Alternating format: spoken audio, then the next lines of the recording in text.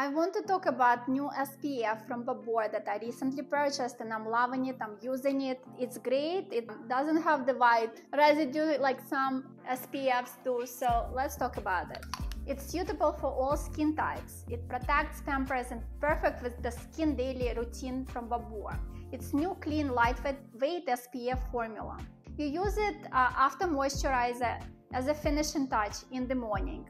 Use it regularly. It aids in preventing premature light-induced and environmentally induced skin aging and helps to counteract the formation of new pigmentation spots. You can purchase it online and the link is in the comments, or you can stop by at any Woodhouse Day spots